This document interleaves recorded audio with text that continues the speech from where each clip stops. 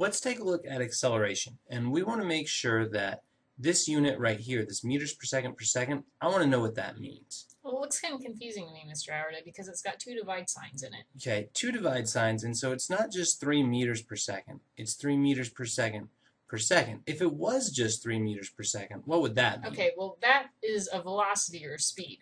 Okay. So that means every second you travel 3 meters. Okay, so 3 meters is a distance you travel in each second.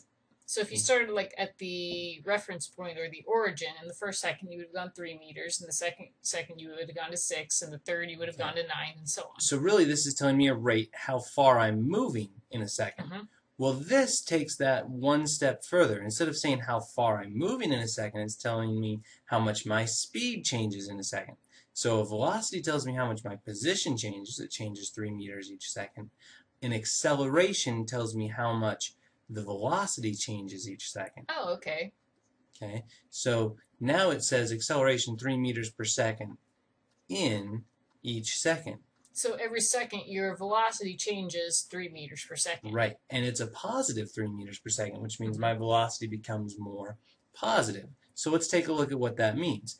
At time 0, t0, I said my velocity was equal to -5 meters per second. Now, what does that negative mean? That means that you're going at a speed of 5 meters per second, but that negative means you're going toward the reference point instead of away from it. Right. So this is a direction. This is the magnitude. Together, it's a vector. Okay.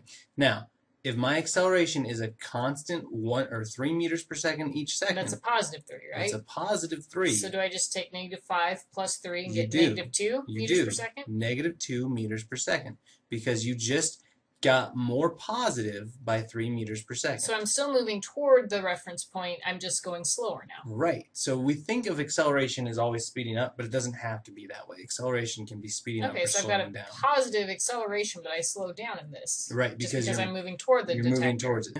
So T2, 1 second later. So I add 3 to it again, so -2 plus 3 gets me a positive 1 meters per second. Positive 1 meters per second. Okay, so what happened? Okay, so -2 I was moving toward the detector, and then I must have slowed down and then got to 0 meters per second.